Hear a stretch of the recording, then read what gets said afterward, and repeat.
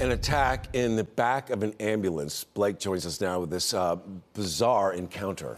Hey, good morning to you, Neil. Yeah, bizarre all the way. While taking the suspect to the hospital for treatment, he is now being accused of fighting back. Henry Hatcher III is charged in connection to the attack. He's being accused of attacking medics and a firefighter while they were trying to treat him in the back of an ambulance. This happened Monday. Authorities responded to 2301 Murfreesboro Pike for a disorderly call. Police say Hatcher appeared to be overdosing in the back of the ambulance. In the arrest report, authorities note they were trying to give Hatcher a loaded syringe, and that's when Hatcher began fighting back. Police say Hatcher hit a firefighter in the head with a needle, causing multiple cuts. Now, this morning, we have reached out to Nashville Fire to check on the firefighter who was hurt in the attack. They were unable to give us any specific details, citing medical privacy laws.